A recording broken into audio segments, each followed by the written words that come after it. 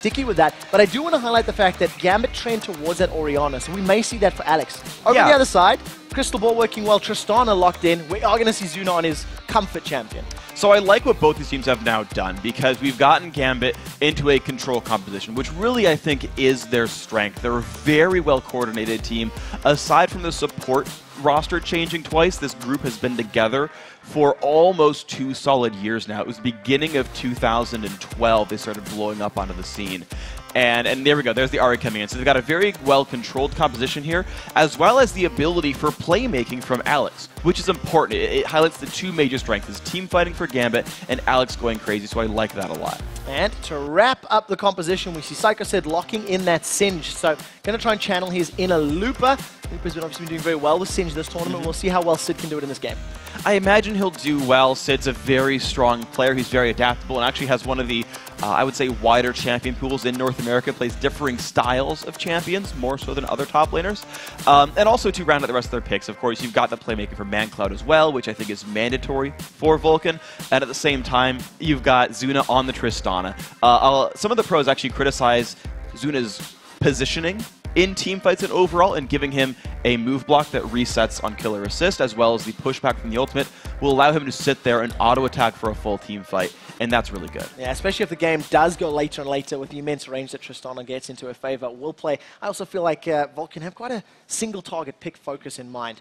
So guys, while we're waiting for the game to load up, let's quickly take a look at who the fans have picked to win this match. And according to LOLesports.com, a massive 81% of you guys think that Gambit will lock down at least that tie for second place and actually send Vulcun home packing. And of course the analysts chose them as well, so no move in the standings, I think, at all. Today or even yesterday, if I recall correctly. Everyone's now on the same page. I think you guys at home are just cheating and making sure that you keep that +2 victory. It's research. We've had this discussion. Yeah, you're right. Sorry.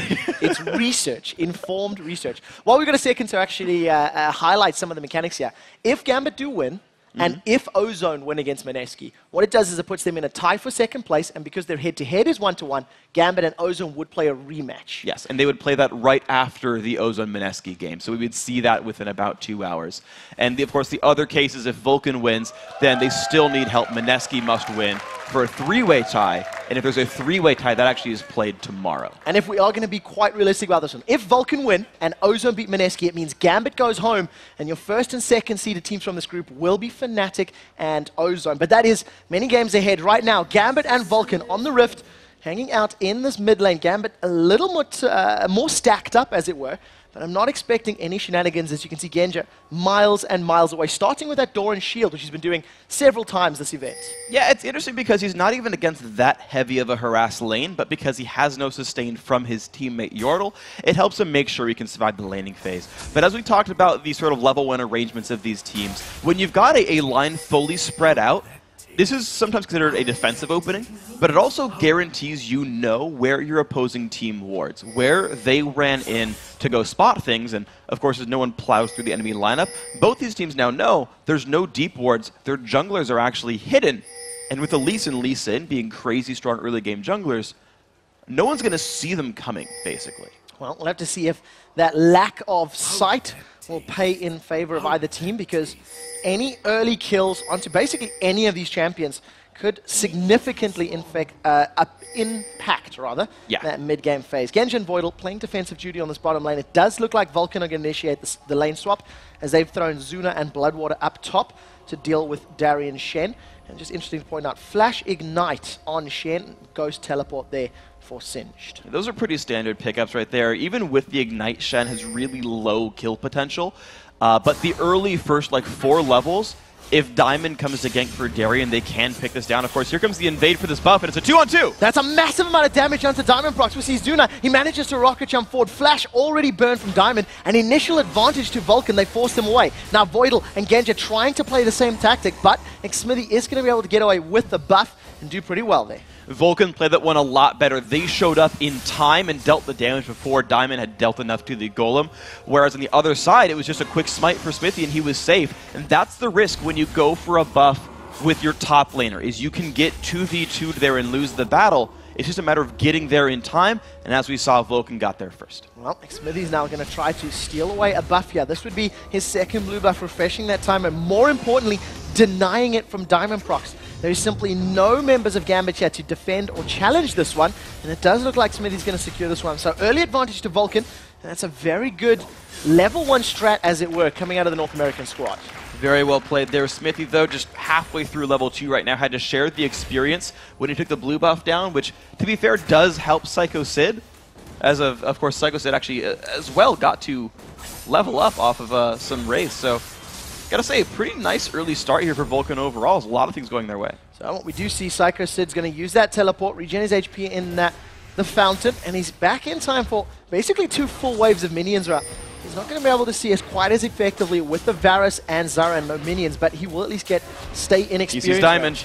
Here comes Diamond from the side. A very good ward is going to allow Sid to at least get out. Diamond Proc's just going to apply some harass, and there's a lot of damage going to this tower very early on. But compare the location of where Diamond came in behind Psycho Sid to where Smithy showed up. That wave is just now dying, but Alex getting jumped on by ManCloud. Now ManCloud continues to deal the damage. Alex forced to flash over the wall. ManCloud decides not to chase, but flash burned.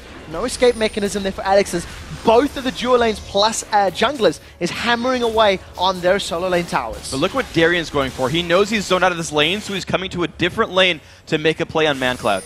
We'll see how this works out for him. Darian's hanging out in the river. We can see Xmithy fairly close by, actually, killing off the wolf camp of Gambit. The first tower to fall will be Vulcun, so Gambit with an initial global objective lead, but Vulcun and Bloodwater are not far behind securing that top lane tower. Here's the chance. There is flash still available for ManCloud. We do see the taunt does land. Charm pulls ManCloud backwards. Ignite is ticking. He decides to try jump onto Alex. Safeguard comes in from Smithy, and that's going to force Darian and Alex away. Very good timing from Xmithy, and golf claps all around from the audiences. They survived the gank. That was a great play, and of course Gambit has the numbers advantage on the bottom as well. They're taking a very early dragon out of this. Something that Gambit does incredibly well. 4.5 minutes. Psycho Sid has used that ghost. We see a flash away from Voidal. They fling Diamond Procs out. Smite is going to be enough to secure the dragon. The question is, how many kills can Vulcun secure? Diamond Procs is probably going to throw down this rappel just to survive a little bit longer. Continue to pull the people back, and Darian gets out. First blood is secured. We do see Alex is going to follow suit with the aid of Bloodwater. Vulcun, 2 kills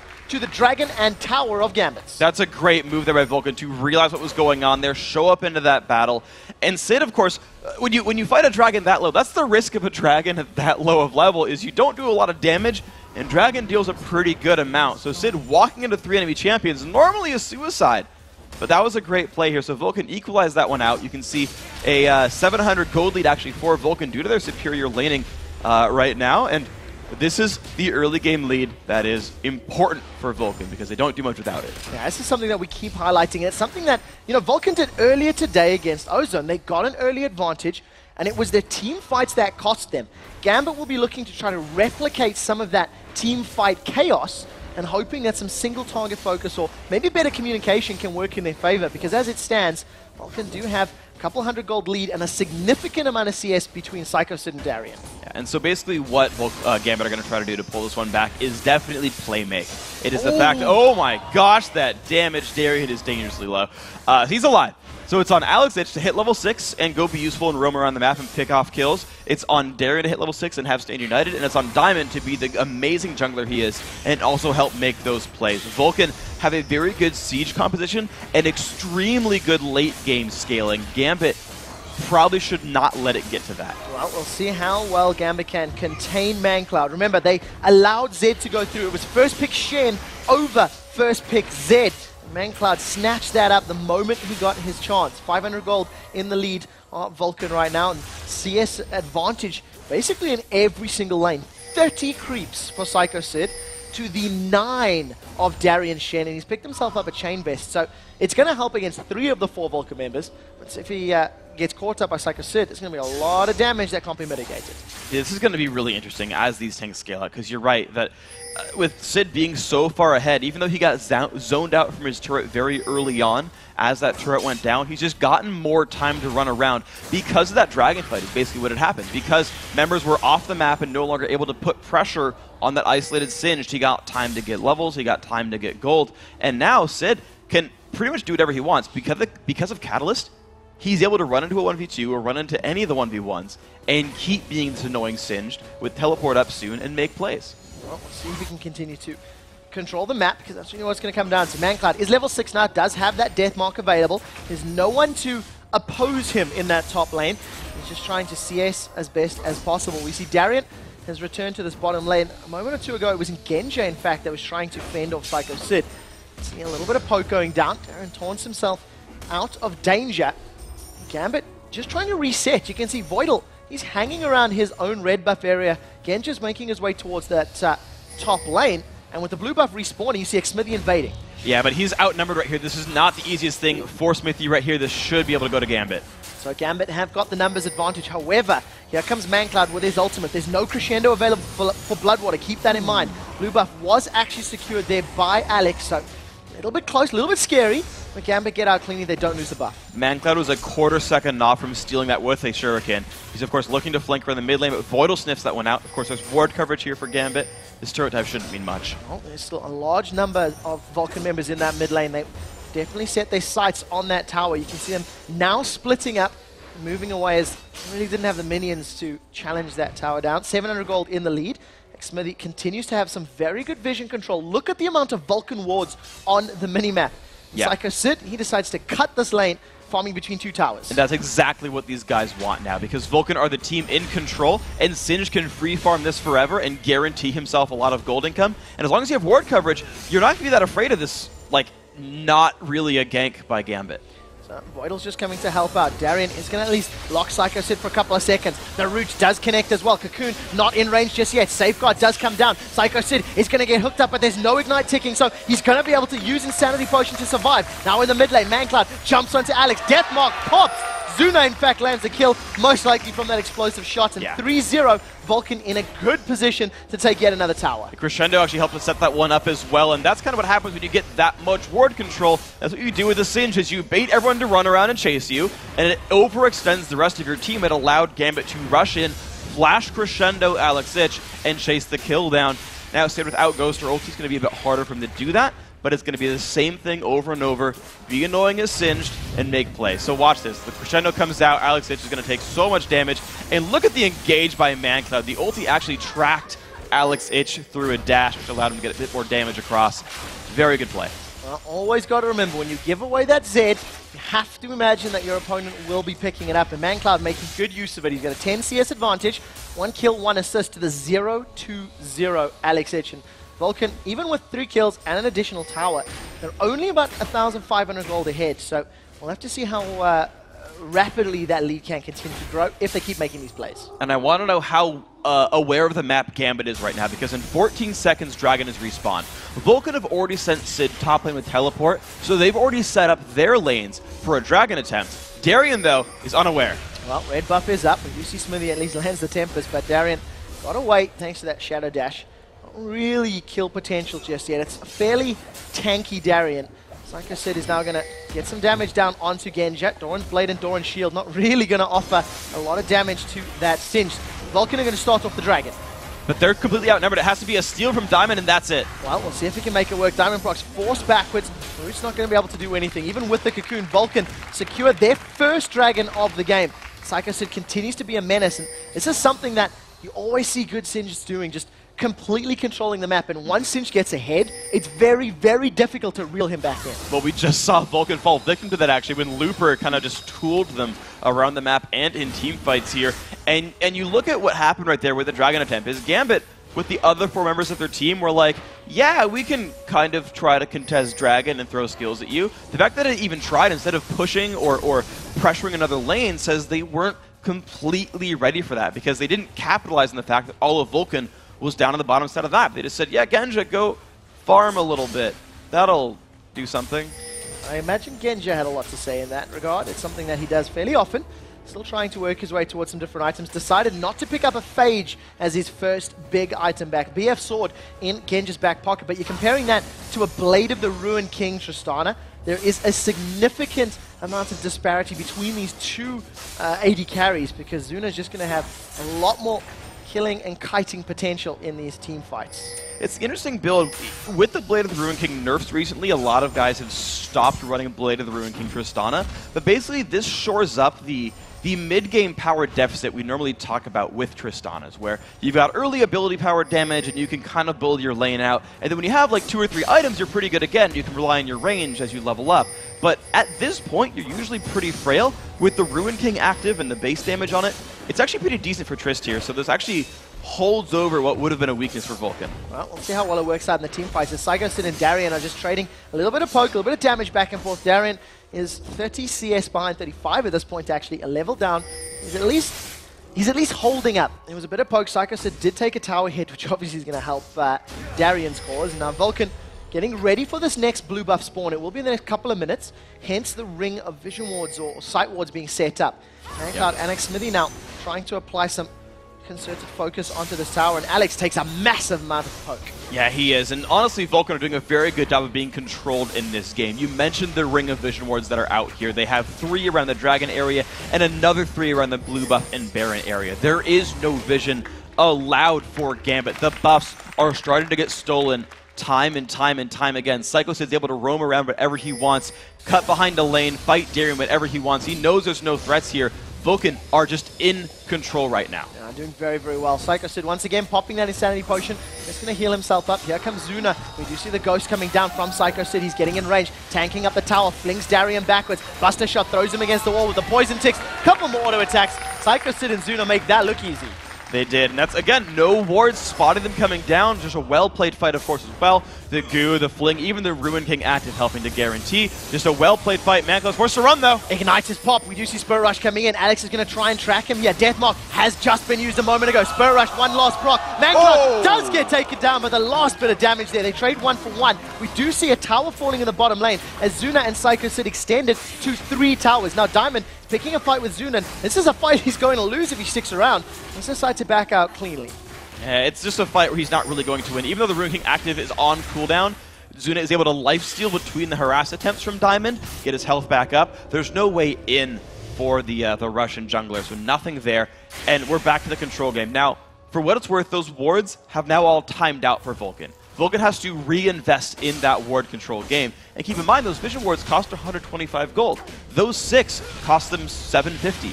You look at the gold lead, it's not that massive. If Vulcun don't capitalize more off of all those expenditures, they will fall behind. Well, we'll have to see if Vulcun do continue that vision control, because it has been very, very good this matchup. There's been a number of pink wards in the pockets of Gambit for the last couple of minutes, but they haven't necessarily deterred the amount of vision from the Vulcun squad. Now, with that extra kill on the board, Alex Siege does have his Sorcerer Shoes completed, as well as the Arm Guard and that Fiendish Coda. It's going to be trying to work towards either the Hourglass to cancel Mancloud or the best defense of a good offense and going for a Deathfire Grasp. We'll see what he does decide towards, both of which needing a Nidus Lodge Rod as his next component. Yeah, my guess is actually going to be the Deathfire Grasp. Alex got the Seeker's Arm Guard very, very early on as, okay, I need armor to survive my lane, but otherwise I'm going to go for my build. Because then from there he went for the Codex. From there I believe he's going to go for some more damage output. We'll see if he has to make adaptations, because as we just saw, he did basically trade in a duel against Mancloud. That option is still here just to fight for Alex Itch. Yeah, we'll have to see if he can make it more than that right now. Charm does catch onto Zuna.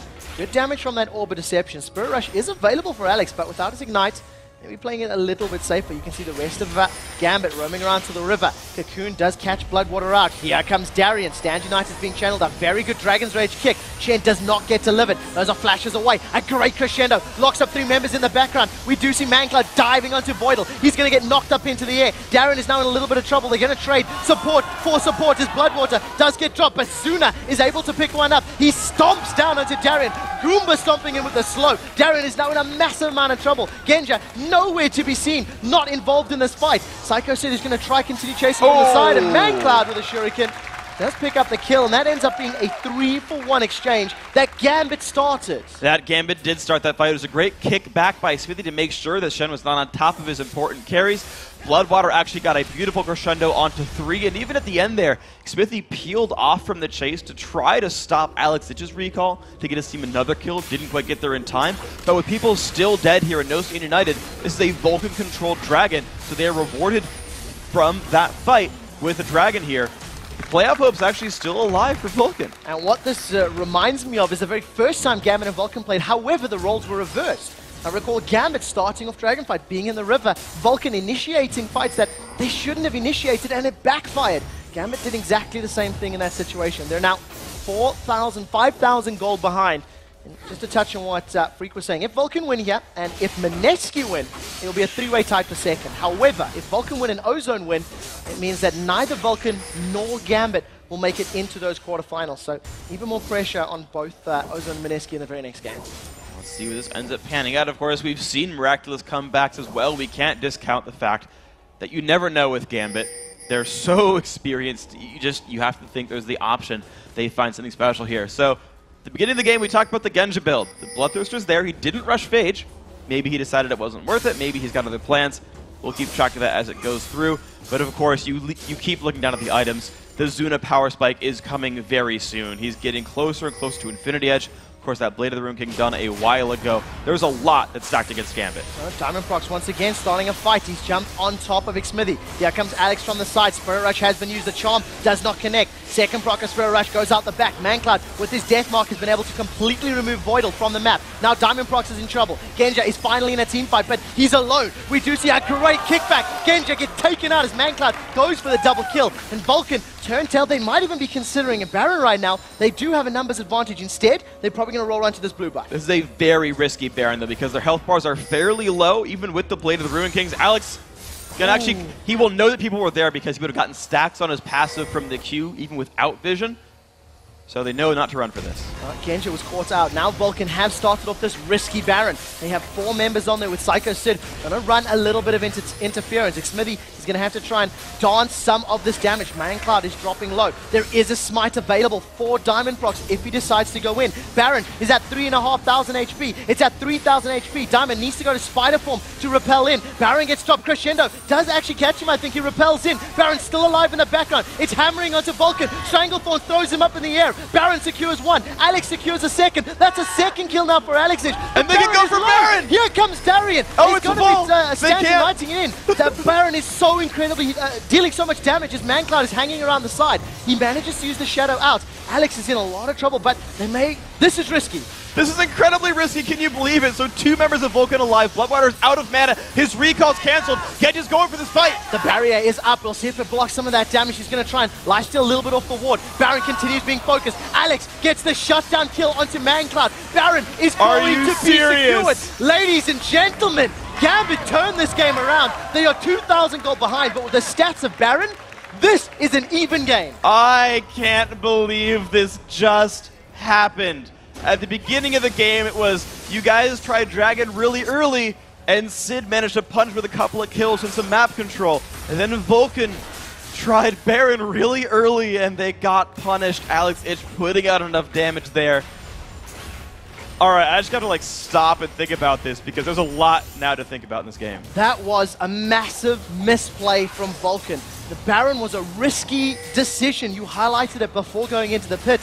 And Gambit able to just dance around Vulcun. The repel so impactful from Diamondprox. Now, all 5 members of Gambit with Baron on their backs. The item advantage, the HP advantage. We'll see what they do with it, because they are still 2 towers down, and they're still 2,000 gold behind. They've stacked up in this mid lane. They want the mid tower. And they've got the people there first. Sid's at the very, very bottom lane. Spins up at the top. This will be a turret going down to equalize the gold a little bit more. Vulcun is still not collapsing back for this fight. Teleport is not available for Sid for another 10 or so. Will be up shortly. Gambit continue to focus this tower. 4 members bashing away as Voidal hanging out in the background, putting some vision down. Xmithy does get taunted up. No root lands. The charm connects. That is him deleted from the fight. Massive damage from the piercing arrows as Genja continues to spam down. Alex jumps in. He just melts Bloodwater. And now Gambit are onto the inhibitor turret. Sid's teleporting back to join the fight. He's got to defend this inhibitor. This is a massive, massive defense here for Vulcun. They flung Darren in the background, but he's their tankiest member. He's just going to taunt out the background. Deathmark is available as we see Psycho Sid gets taunted in. Darian the focus of the Deathmark. That's going to pop. We'll see if he survives. Darian survives. That's Deathmark did nothing for Vulcun. The rest of Gambit now focusing the tower. A snipe from the background, and all of a sudden, Genja and Gambit take the gold lead. This all just happened. All right, and here's another attempt. No, they don't catch Zuna. So Sniper Genja right there making a lot happen. Chunked Bloodwater to help guarantee the Baron a little while ago. Had some really good team fighting here. And Vulcun, it happened they lost to Ozone. It's uncoordinated fighting right here. I think their defensive Baron, I think it was called well to kind of go back a little while. Psycho Sid tried to buy time, tried to zone out Alex H, did a good job of that. The Crescendo had barely missed Diamond, and so the team stopped hitting Baron, said, let's kill Diamond first, then go for it. But Gambit tooled them around in that fight too much. But then this battle was horribly uncoordinated. Pick after pick after pick, one at a time, people saying, I can get a kill and get out. Nope, it didn't work. I can get a kill and get out. Nope, it didn't work. I tell you what, when you're focusing your ultimates and your damage into Darien, you're gonna have a bad time. Vulcun right now need to get on the carries. They need to deal damage to the people in Gambit that are threats right now. Baron is slowly wearing off. It's down to about a minute left on the clock, and we see a repeat of this potential river fight. This should be decent, though, for Vulcun. Their major cooldowns are coming up in about just a very, very few seconds. The problem is, though, this Alex Itch split push, he's actually now hard to deal with 1v1. Oh, he lands the charm. He manages to dive back with Zuna. It's going to knock him back. The Ignite secures the kill. That was a point-blank charm. Is now all of a sudden Alex Itch is off to the side. There's no AD carry for Vulcun if Gambit stick on the tower. They've got to wait for the wave right here, but they have a 5v4 with no AD carry. None of their... I mean, the ultimates they need for the team fight are available, but they can also make the safe play and just go for Dragon here and get farther ahead in gold. It does look like that is the decision. Mancloud now thinking about jumping onto Diamond Prox, decides to just clear out that Wolf camp after Diamond secures the big Wolf. Now, second Dragon of the game for Gambit. Remember, they had a 4.5-minute Dragon. This is definitely a heavy Dragon control from both of these teams. And once again, Gambit, 1,500 gold in the lead. Diamond almost connecting with that Cocoon. Okay, so right now, Vulcun needs to just calm down for a little bit and realize they have a Tristana on their lineup, and the Baron buff is just timed out. Playing a full-on defense game and letting Singed, Zed, and Tristana go infinite is a good fallback plan for Vulcun. They just have to defend right here. Well, we'll see if they can. You can see that the recalls are coming in. Sid is back in base, but it's late as Mancloud finally returns. Home Guard boots are available. The rest of Gambit hammering away on the inhibitor. Now, Insanity Potion is not available for Sid, so that burst of speed that it gives him on an initiation potential is not there. Flash Crescendo not available either for Vulcun, so this is going to be a hard-pressed defense. But remember, there's no Baron. There is no Baron buff, but here we go. Gambit in the front. Darien tanking very, very well. Look at Genja. He is so safely positioned that no one can get on him easily. Fight starts. Psycho Sid down a half. That's a lot of damage. I think that was the DFG thrown onto Psycho Sid. Alex saving his Spirit Rush right now. They've chunked down the main tank to 50%, and they're burning out the timer on that Insanity Potion. So Gambit, happy with the damage they've done to the inhibitor, not feeling comfortable sticking around, back out cleanly. Baron's going to respawn in 2 minutes, and with the way these teams are playing, it may actually be our next team fight. And it's worth pointing out that the texture of the map has changed a little bit. Just a minute and a half ago, Zuna finished Infinity Edge, which is an incredibly important power spike now, because even though there's a Sunfire Cape, a Spirit of the Ancient Golem, Zuna will be able to chunk down the front line of Gambit. It's something that the Russians need to be concerned about. The push coming in too quickly for Vulcun. They should get this turret, but it's going to be close if they don't run soon. Yeah, Gambit nowhere near, but look at the chain of corruption. Psycho Sid is the first target. We see Mancloud and Bloodwood knocked into the air as the Crescendo does stun them up for a second, but not going to be enough. Genja should just get popped by this Deathmark. They trade mid laner for AD carry, but now the rest of Gambit are on the hunt. Spirit Rush was used. Stand United will be available soon, so expect Darien to split push before the next fight. That's going to be an easy option, but remember that Psycho Sid will also have his teleport up, and as we've seen time and again, Sid's really built for that fight against Darien. He's built early magic resist, he went Mercury Treads as well. He even went for the, I forget the name of it, Distortion Boots that lower the cooldown of your teleport and Ghost. So for the rest of this game, Sid will actually be able to match Darien and is stronger in the 1v1. That is an advantage for Vulcun. We just saw Alex Itch just completely solo Zuna, and we saw Mancloud solo Genja. Both these AD carries can get deleted. There's a lot of variables to account for that the gold lead won't tell you in these fights. It's actually how the fights are played out that means a lot in this game. Whoever's able to focus down the damage after bursting a single target down. Ari and Zed both so incredibly good at doing that. We see a Void Staff has just been completed there for Alexich in conjunction with his DFG and his Zonya's Hourglass. Over on the other side, Mancloud with his Last Whisper, Brutalizer, and Blade of the Ruined King. Very standard items, but we do see a Warmogs in the back pocket there for Darien. It's something that we don't see all too often. It has sort of fallen out of favor a little bit. Yeah. Genji, of course, working towards an IE of his own. It's interesting that he went for Warmogs because you can build Red One's Omen against this Vulcun lineup. You're mostly concerned with Zed and Tristana, especially Tristana, to be honest here, who's already got % health damage, so adding armor and an attack speed slow is nice. But Darian's, Shen in general scales off of health. The Key Strike and the Vorpal Strike heal actually scale off of max health, so he's actually getting some teammate or offensive scaling through his choice of Warmogs. Well, it was just that little tidbit of information that popped up. 2 games on Ari for Alexich, 2 victories. And as an aside, he's only got a 15 KDA on that champion, keeping not quite as high in this game, 7-3-3, but definitely the lead in kills for Gambit. 10 out of the 11 kills Alexich has been involved in, and he secured 7 of them. So he really needs to pick off a high priority target in these team fights. You see Gambit and Vulcun trying to find opportunities to battle as both of their solo laners continue the split push game and relying on their global presence to join a fight when it does occur. But what I'm concerned about with these 2 split push top laners is their difference in builds, because Darian's works. He's going to be tanky regardless of the fact that he went Warmogs versus Randuins, whereas Psycho Sid is building like full magic resist. He is so worried about Darian, Diamond, and Alex that he's not built to survive Genja if Genja gets time to shoot that Shen over and over. It's a concern that might just fight Psycho Sid in the end. Well, we'll have to see if it does. As it stands, 29 minutes on the clock. We're getting closer to the time frame when both of these teams have actually been wrapping up their games over the course of the Worlds tournament right now. Once again, Sid and Darian, they're actually swapping sides. They're basically just, it's almost a gentleman's agreement. We'll see them trading back and forth, continuing to farm. Now, Baron is up. You can see Vision being denied. Mancloud may eat a charm. This is going to be scary. We flicked over to fight at Baron. We do see the charm landing. Alexich Spirit rushes out. That should be Mancloud going down. As the Stantonite comes in, that's going to be enough to survive the Deathmark damage. Alexich still surviving in the background. Sid and Smithy taunted up by Darren as now the Stranglethorns will only throw up Sid. But that is great. You cannot, if you lock up Singe, you can kill him. 2 kills for Gambit, and now they turn their sights onto Baron. And there were a number of outplays there. We actually missed an attempt in the Baron pit by Vulcun. They jumped onto Voidal as he was sweeping out a ward, but Diamond showed up to defend him as well. You saw Alexich win the duel in the mid lane. This gives Gambit control over the base. They'll be able to take the inhibitor down, and they've still got another 15 free seconds.